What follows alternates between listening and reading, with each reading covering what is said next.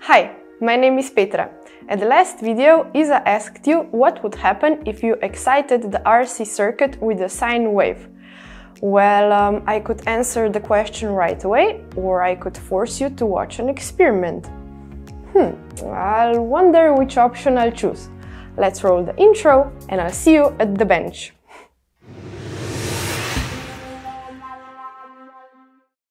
Sorry to disappoint you. This is not actually the bench, it's just a screen recording. Off screen, I built a random RC circuit and wired it up. Do note that we set the probes 1 and 2 so that they have 1 to 10 attenuation ratio. Yellow trace is recording the middle node, while the green one is mirroring the signal generator. Trigger is set to trigger on second channel's positive edge. At the default settings, there is nothing to see. Signals are aligned and vertically offset a little bit. Call it a calibration mismatch. Adding another 0 to the frequency doesn't really change much. But if I increase the frequency even more, you will notice that the yellow signal begins to lag behind the green one. At even higher frequencies, you will also notice that it begins to lose amplitude. What gives? Let's take the frequency even higher. See how the yellow signal stopped moving but kept dying down? Curious?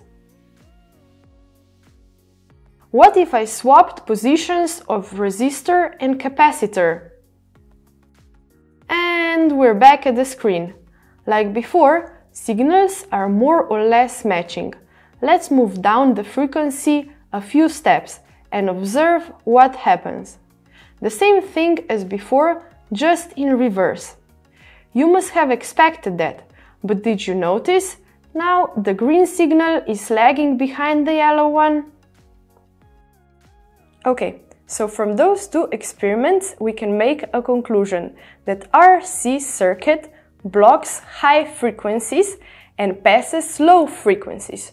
So we call it low pass filter. And the CR circuit blocks low frequencies and passes high frequencies. So that's why we call it, you know it, high pass filter.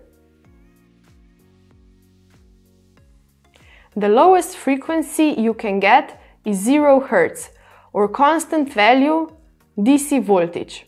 As you can see here, DC voltage can pass through capacitor symbol. AC voltage, on the other hand, can easily pass through it. Sorry, I just had to. Anyway, the real answer lies in impedance. Impedance consists of resistance, which you already know, and reactance, which might be new to you, all measured in ohm. Total impedance is sum of resistance and reactance, though it's sometimes written as this equation, which better represents attenuation and phase shifting. Capacitor's reactance is calculated as this equation, while inductors have reactance according to this equation.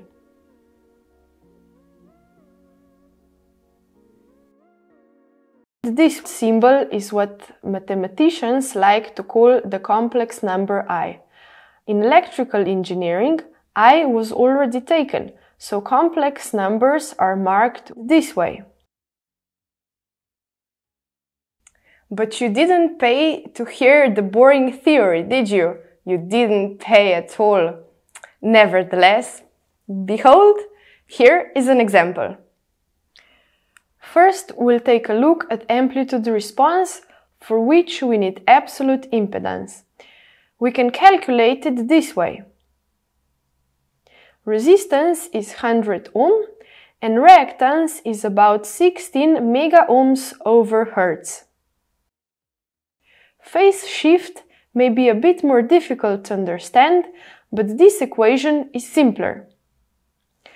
I could talk more about it, but let's not waste our time and move on. There is one specific frequency I would like to point out. It's called the corner frequency. Here, the signal drops by 3 decibels, that is to 1 over square root of 2 of original amplitude.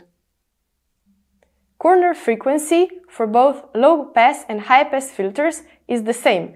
Phase shift for high-pass filters is positive, attenuation is the same but flipped around. We use both plots to visualize filters' characteristics. Before I show you what a both plot is, I would like to show you how to set hardware for measurements because it's important. I'll do this experiment for RC circuit. Input 1 goes to output node. Input 2 attaches to the middle node. Both must have attenuation 1. Output 1 connects to input node, but this time you can't use an oscilloscope probe. Just plug a wire into output port, or if you have one, use an appropriate cable.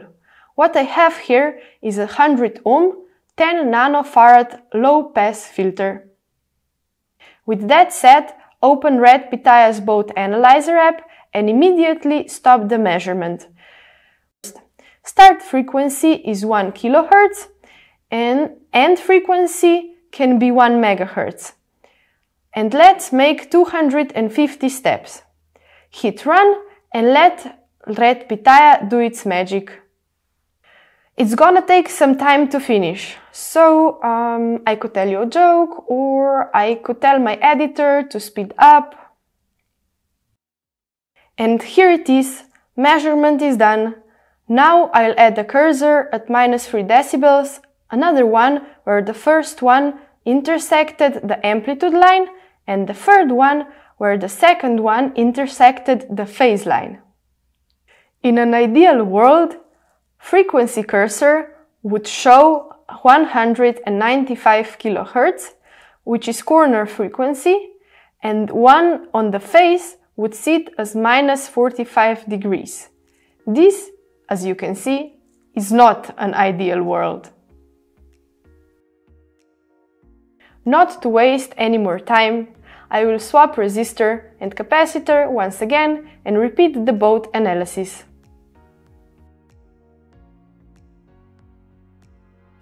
Hit run and skip ahead. Frequency cursor shouldn't move by much and phase should be at around 45 degrees. Once again, reality messes with my script. Conclusion is that this demo could have gone better. The second conclusion is that I should investigate the source of error, but the purpose of this video isn't to make a correct measurement, but to show you how to do it. The third conclusion is that this video is getting pretty long, but I really want to squeeze in a bandpass filter. Wiring high pass and low pass in series creates a bandpass filter. One thing you have to consider is to make sure to set low pass corner frequency above high pass, or you will create a nothing pass filter. Let's run the both analyzer one last time and quickly set the cursors. I'm not telling you what components values I used, because you can easily reverse engineer those values by knowing the corner frequencies, though you might have caught my bluff.